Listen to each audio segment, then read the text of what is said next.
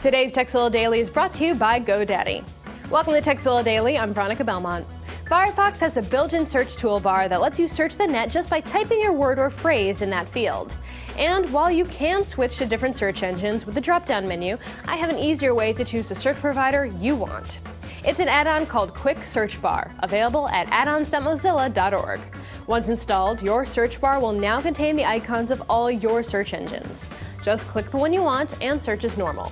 And you can manage which ones appear by right-clicking any of the icons and choosing Manage Search Engines. The default Firefox Search Manager will appear, letting you add and remove as you like. So if you find yourself needing multiple search engines on a regular basis, give Quick Search Bar a try. Now, if you've got a tip for us to pass along to the rest of the TC crew, just email us at tekzilla@revision3.com. And as always, tekzilla.com. It's the place to find more tips, tricks, product reviews, and how-tos. Looking to drive viewers to your video content? They get a .tv domain name and stand out from the crowd.